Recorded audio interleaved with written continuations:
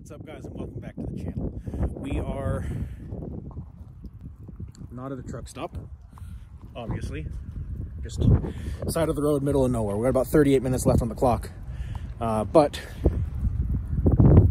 that's our delivery. We're here, so we're gonna sleep here tonight, drop this first thing in the morning. We already have another load set out, but it's a good amount of deadhead. Hoping I can find something else pop up in the morning to cover part of the trip to that one. If nothing else, it'll cover the cost of the deadhead. So we'll see. On that note, the load boards are looking really good. Yesterday I looked, there was 100 and something loads on there, low hundreds, but it's good numbers. And that's just on the reload board. That wasn't on the main board.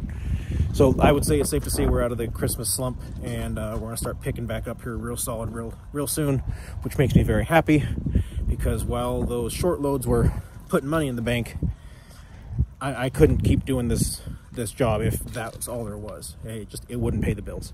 But like I said 100 times, I knew that was coming. I had been told by everyone that was normal. Glad it's over. Anyway, so the next load we have is pickup right by my house.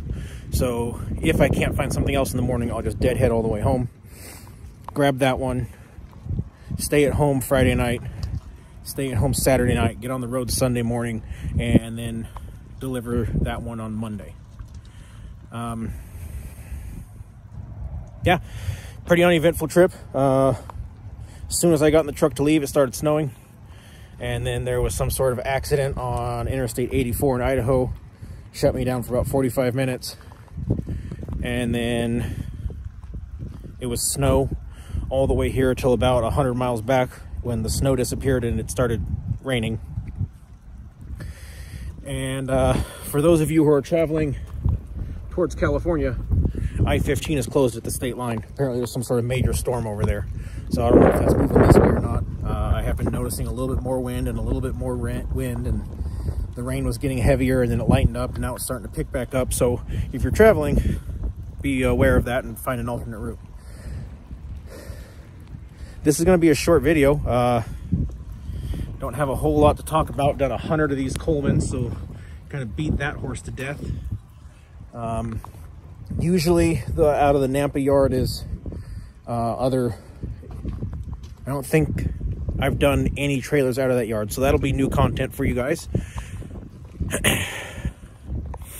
If I do have to do that deadhead all the way home, it'll only cost me about 150 bucks ish, and with as well as this one is paying, and as well as the one I'm picking up is paying, I can handle that. I'll eat that 150, whatever it is.